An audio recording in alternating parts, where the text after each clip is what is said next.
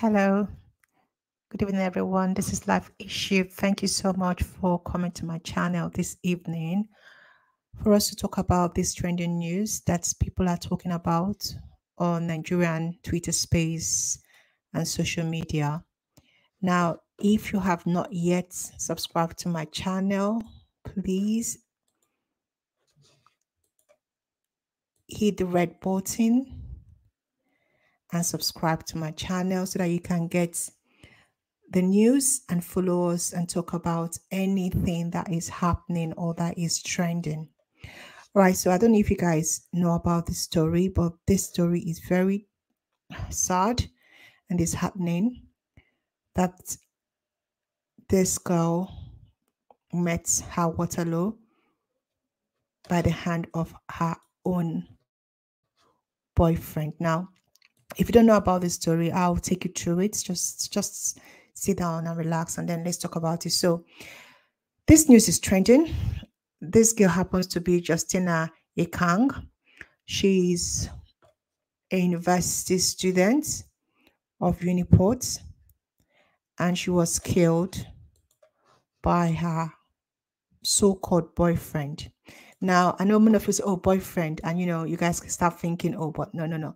Listen, the strange thing about it is that this boy happens to be also a student who is also an undergraduate. So it's not like he went, she went to go and meet someone outside, or maybe a sugar daddy or someone who is not her level. This guy happens to be a student and they were going out, both of them in the same university. Now, this girl happens to be a 300 level biochemistry female student of Uniport, and she was dating someone in her school. I don't see anything wrong with this. I've seen a lot of, comments um, on social media, and I just don't get it because if you ever went to university, of course people date. That's even most people, that's where they start their first relationship. So there's nothing wrong with her dating her fellow student. There's even nothing wrong with her dating anybody. To be frank with you, why should anybody, any sane person, actually talk about the fact that she was dating somebody who is a rich? She didn't even know that the guy is a ritualist. I mean, they don't write it on their forehead, I am a ritualist, so do not date me. Okay. Now, this guy actually, she went missing only for us to find out that this guy actually cut off her private parts. And oh my God, this story is something else. He was caught by the estate security. He was a security operative in the estate that discovered the victim's body parts in a sack in the suspect apartment. Okay, because I think the neighbor raised an alarm, either he heard something. We're still trying to find out what actually happened. How did they know? But it was a neighbor that raised the alarm, and the security operative went into the room and they saw what they saw. Now, let me tell you something about this story. Why this is so funny is the fact that before this happened, they were actually having a good time together. The girl was with the guy. I'm going to show you the video that they were making. Hold on, let me just show you this video. Hold on. Oh my God. At all. Hey guys. The finest girl you see today. No cap. Ever. She had no cares in the world. She did not know that she was about to be killed. This girl is actually innocent. She's just someone dating a person who happens to be a fellow student. How will anybody, I mean, for crying out loud, if you went to university, that was where most people find their first love, where most people met, the person that some people marry. You want to go to school, to university, to experience that love in university. You expect it to be very pure. You don't expect a ritualist to be in school. And when I dig deep into this and I find out that this guy happens to be actually a maker. Let me show you what this guy actually does on social media. This is him. This is 50,000 cash. For 50,000 cash. Okay. Would you give me head? Why I not? want to stop it here because this is somebody else's video. So this spy happens to be a skate maker, and you know, it gets me much more concerned about the kind of image and projection that we send out there in our society, where someone hits money, you know, just we that have been on social media, to be frank with you, this is like 4 years now I've been on social media. I have not blown the way these people blow overnight. People that will come, they just come recently. Before you know it, they have blown. And I'll be asking myself, is it not the same social media that I've been on for the past 4 years? I never blow. And there is so much spirituality in all these things. To be frank with you, this story opened my eyes to the fact that it's not everybody that you see on social media that has blown, that has bought the bands, that tells you how social media has made them to blow, that is actually getting their money from social media. If this guy was not caught, imagine if this guy was not caught. Imagine if his sin was not actually apprehended by these security people. No be next week now, after the ritual, after the papa don't do what he's supposed to, he will now come out and tell us how social media has given him the money. Imagine him having the heart to kill someone, your own girlfriend, not just your own, the person that you are. God, the wickedness in our society. I don't know. I don't know how people actually live, how people walk around knowing that they can sniff out a life just like that, an innocent life, a girl that went to school. And for those of you who are saying, did they send her to school to go and have a boyfriend? Thunder fire on her. Some of you did not even go to school, so you don't even know anything about university. University is a place where people find each other. University is a small place where love can be brewed. Love can actually, be met. People can actually meet each other and marry. So please do not ever in your life condemn this girl. She's very innocent. She did what any other person, even myself, have done. We all had I had a relationship in school. And he's so innocent. Some of them are so innocent that you carry your church mind enter them.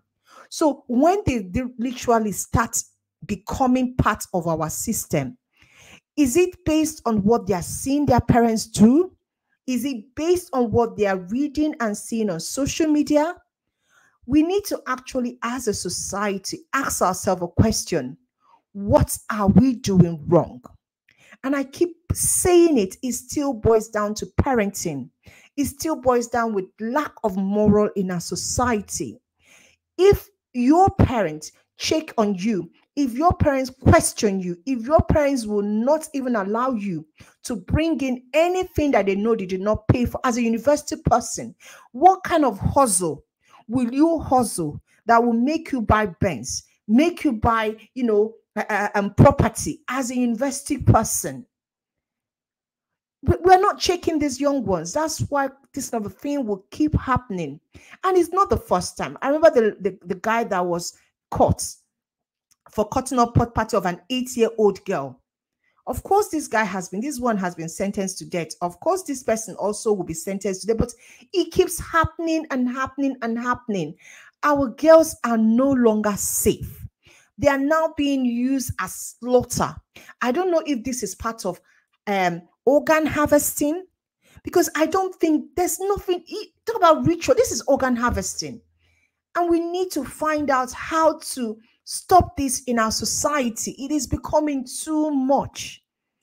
Everybody needs to think about how can we stop this, because this girl, she's an innocent girl. She did nothing. She does not deserve to die. And nobody in their right sense of mind should actually question why was she dating someone in school. The person is a student, they are age meant, and there is nothing wrong with that. Nothing at all. We should question, how could an underage, not underage, sorry. I mean, when I'm underage, I'm talking about a student, a university student will have the mind to kill another student for ritual, to make money. Where is the money running to? Bikon, where is this money running to? You finish school. If they have hope that when they finish school, they will get good job, they will be okay. Will this thing be happening? It still boils down to the economy. It still boils down to the state of the nation. It still boils down to people not having hope of the future, not knowing that the education that they are pursuing will help them in future. It is the shambles in our society.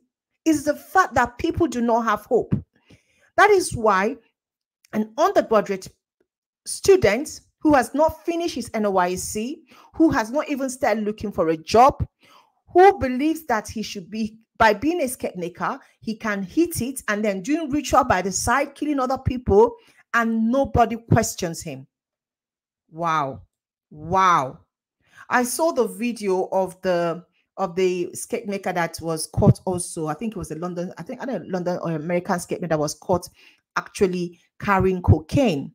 And this, this makes me feel relieved with myself that I'm doing well. I am doing well, because sometimes I say, okay, with all 4 years of social media, I'm not hitting money like they are hitting. No. But you know what? Some of them are not pure. Some of them are not pure. And let me tell you something, until we as a society become very uncomfortable with what is going on, it will continue happening. Something drastic needs to be done. I do not know how, but something urgently needs to be done. This is my take on this story. May her soul rest in perfect peace. This guy, of course, he will get his reward and he will meet his, what will I say, Waterloo, because I know Nigerian people, Nigerian court system, they ain't go die, they go hang him. There's no two ways about it. There's nothing like it was the devil. They don't do that in Nigeria. He would die. Kukuma, that's the destination. So I mean, this girl, her head strong, because they did not kill her in vain. He killed her, but he got caught. And may everybody who wants the downfall of our children enter the same pit, because this is not fair.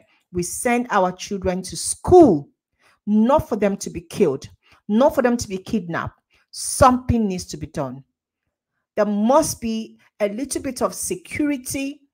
There must be a little bit of safety in our university, in our institution of learning, of both primary, secondary, all of them. We are not even sure the children are coming back. That's just it. You send your children to school, you are not sure you're going to bring them and see them after the term. It is bad. This is a nation, a country that is taking away the life of the youth, the young ones. For how long would this continue? May her soul rest in perfect peace. She died for a country, or in a country that do not value the life of people. Women have become slaughter, like, we're just like goats, picked up on the streets, private parts block. I don't know if now women private parts, they pay pass. I don't understand. And those babalawo, they are demonic and devil. I wish they would fish them out and they would just hang them too, because they are the problem of our Nigerian society. These babalawo that keep telling them to go and get female parts, they need also to be hanged seriously. That's my take on this. May her soul rest in perfect. I don't know what you guys think about it. Drop your comments. What is going on in our Nigerian society? What is the way forward? Thank you guys. Until I come your way again. God bless you.